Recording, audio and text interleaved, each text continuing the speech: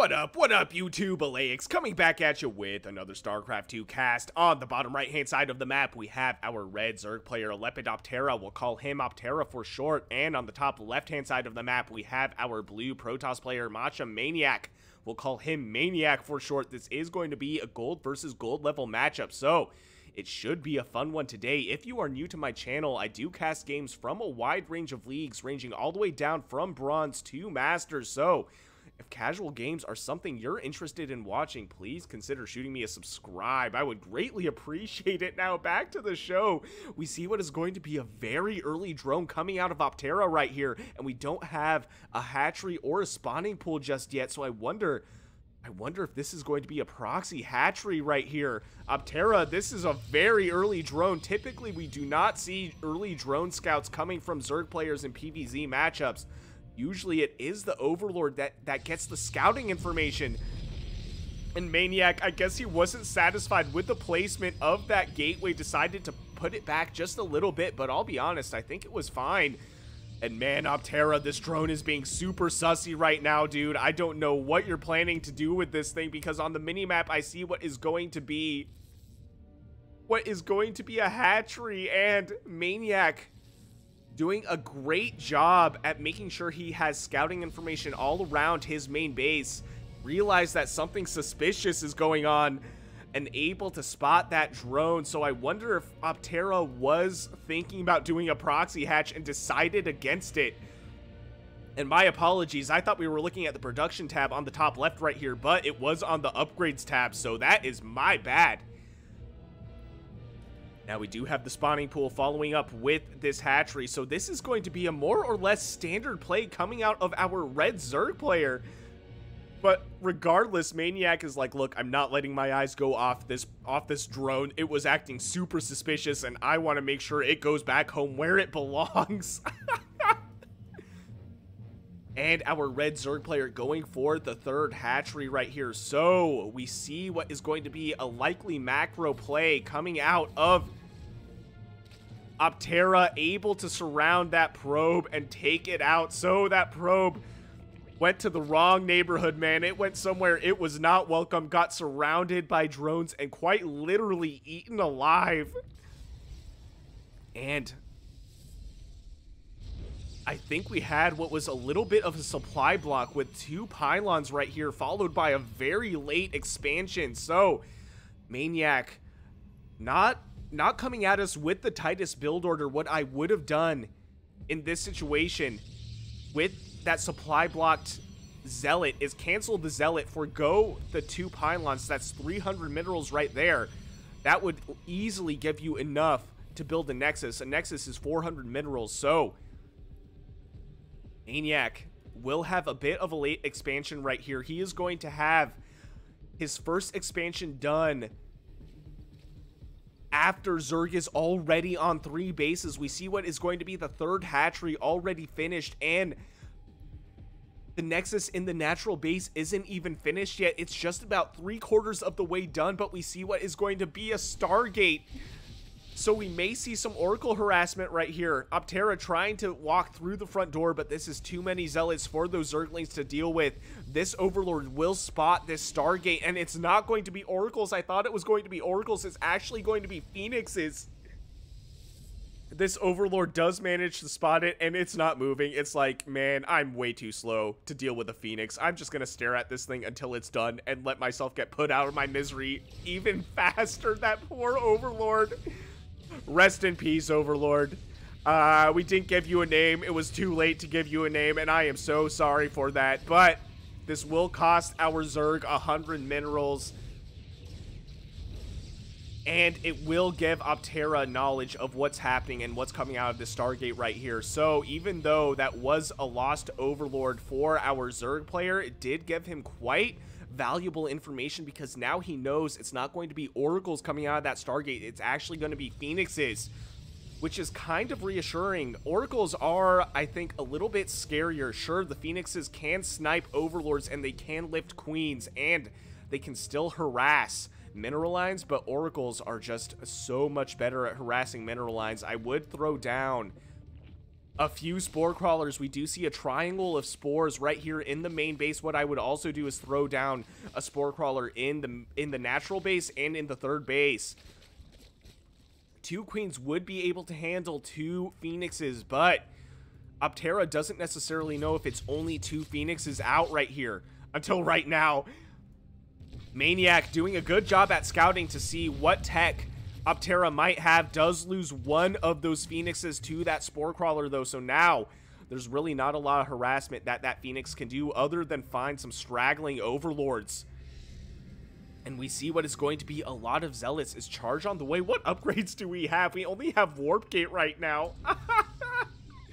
This is quite a bit of zealots, and we do have what is going to be warp gate already done. We see what is going to be a robo as well. So Protoss, I don't really know if he has a purpose in this game, if he has a build in mind. He's going for what is phoenixes out of 1 Stargate and going for a robo, and doesn't even have charge yet, but has a lot of zealots. So I don't really think he has a plan. I think he's just winging it right now. This Phoenix will be able to take out this Overlord. The second Overlord will go down. We do have a third Overlord right here on the outskirts of the main base, and I would fly this thing into the main base of the Protoss player, because right now I don't think Aptera has a lot of vision right here. The only things he saw were that gateway and this pylon.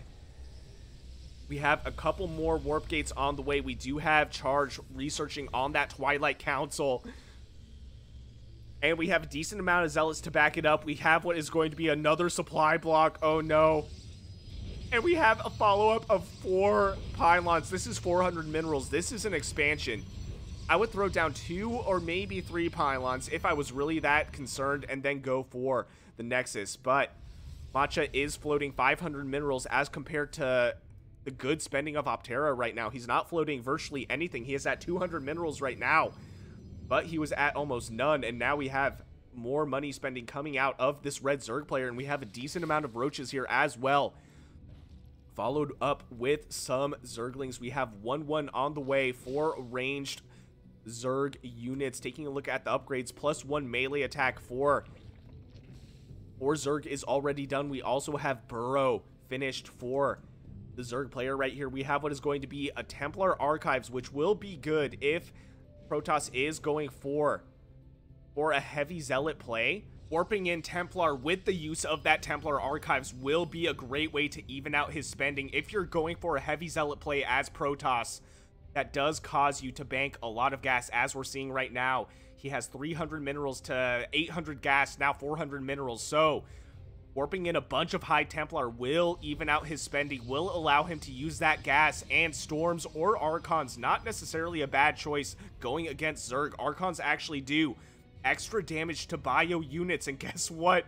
Zerg is exclusively bio. They are a bio exclusive race. I was gonna say a bio intensive race, but no, they're a bio exclusive race. So Archons are just a solid unit. We have what is going to be a stasis ward towards the Zerg side of the map. This Oracle checking out what this looks like right here, seeing if it's safe to push out, and accidentally baiting this queen into the stasis ward right here. So this queen eating this stasis ward and actually wasting it. This will allow Zerg to run through the middle of the map to protect his third base right here, which is what I would do. These Hydralisks are on move command, but we have exactly what I suspected. A big push from the middle of the map to protect this hatchery right here. This was way too much for the Protoss to handle, so I do agree with that mass recall right there. Able to save at least a few of those zealots. As we can see right here, only 5 of them survived. So taking a look at the resources lost, 2,000 resources lost for the Protoss player to 1,500. Taking a look at the workers killed, 1 worker killed in that engagement. That is actually insane to me. We had so many zealots in the mineral line, but I guess they were focused on the army units, so not a lot of workers killed right there. Oh my god. We have a few more warp gates on the way, but I gotta say, looking at the army composition for our blue Protoss player. I don't really think he has a plan right now. He has a little bit of everything, which tells me he doesn't really have a purpose in this game in terms of build. He doesn't really know what he wants to go for, where we see what is going to be a Roach Hydralisk combo coming out of Optera. So the one thing in StarCraft 2 is as soon as you queue up for a ladder game, you want to make sure you have a plan. You want to make sure, if you know that you're going to be cheesing, if you know that you're going to go for macro, if you know you're going for ground or sky units, you want to have a plan. Obviously, the plan doesn't always come to fruition because you have to react to what the other player is doing, but at the very least, having a plan will ensure that you have a solid build order. And oh my god, Optera, he's eyeing this third base right here. Optera, if I were you, I'd just go for it. There's no reason to just sit around. Just go for it. Go for this base. It's totally open, man. Come on. It looks so good. Oh, no. He's not pushing out just yet. And this does give Maniac a little bit of time to macro up. We have a few Archons right here. We have some High Templar. Taking a look at the upgrades, we have Storm and Charge, but no armor or weapon upgrades for the Protoss, where we have 1-1 for the Zerg player. Man, Optera deciding to forego the third base. I guess he was a little bit afraid of overextending himself, which I do understand, but still, when you're that far on the opposing side of the map, you might as well just poke it and see what happens. You can always run away later. We have what is going to be a big engagement right here, though. Maniac realizing this might not be an army he wants to touch, but decides to go for it instead, able to pull a few Hydralisks from the main army, and now throwing down some Storms. But as we can see, Storms not very effective against Roaches. Roaches are super tanky against Zealots and against Storms. They eat that for breakfast. They don't give a damn.